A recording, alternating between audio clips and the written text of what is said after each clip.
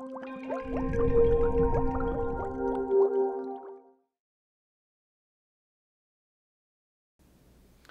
everyone, I'm Dr. David Wackenfeld and I'm the Chief Scientist at the Great Barrier Reef Marine Park Authority. I'm here to give you another update on the condition of the Great Barrier Reef.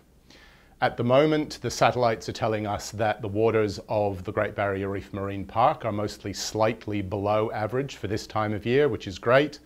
And as we look forward, the forecasts from the Bureau of Meteorology are telling us that over the next 3 months or so, the waters of the Great Barrier Reef will mostly be about average, maybe a little bit cooler in the north and a little bit warmer in the south, but really not much of a deviation from the average. Of course, in these winter months, it's not possible to give robust forecasts for the summer, which is the peak time of stress for the reef.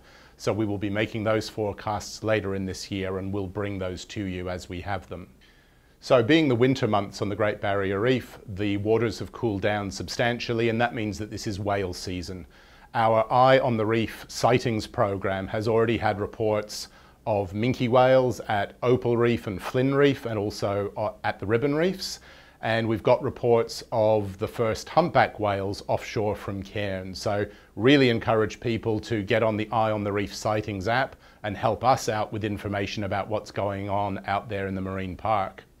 Now, the whale migration is a very exciting time of year. It's a real natural spectacle. It's very exciting to see a whale out there in the marine park.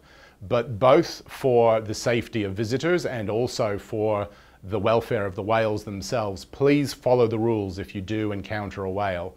Anywhere out in the marine park, don't get closer than 100 meters in a vessel. And in the Whitsunday Whale Protection Area, that distance is 300 meters. So don't get closer than that. It's really important. Just lastly, in this update, a quick update on our Crown of Thorns starfish control program. So we currently have 6 vessels in the control fleet, and over the last month or so, those vessels have controlled Crown of Thorns starfish on 24 different reefs. Looking at the numbers, we've seen that 10 of those reefs do still have active outbreaks, and we're working very hard on those reefs to bring the number of Crown of Thorns starfish down, and 14 of those reefs are now already at a density of Crown of Thorns where the number is below the sustainability threshold. So we know that we're successfully protecting the coral on those reefs. So that's our wrap up for June.